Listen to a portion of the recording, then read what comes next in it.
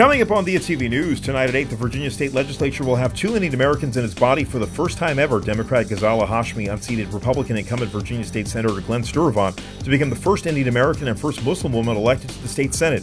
A former community college professor, Hashmi will represent the state's 10th Senate district. Democrat Suhas Subramanyam defeated GOP opponent Bill Drennan for Virginia's 87th House district. Subramanyam is a small business owner and former White House technology policy advisor. These victories are part of the surge by the Democratic Party in Virginia, who successfully flipped the balance of power in the legislature. San Francisco's interim public defender Manohar Raju won his first election overwhelmingly. In North Carolina, incumbent Dimple Ajmera won a convincing re-election to Charlotte City Council. Dr. Vivek Murthy, the former Surgeon General of the United States, has teamed up with actor and activist Malik Pancholi to fight bullying in the Asian American community by joining the anti-bullying nonprofit Act to Change inaugural advisory council.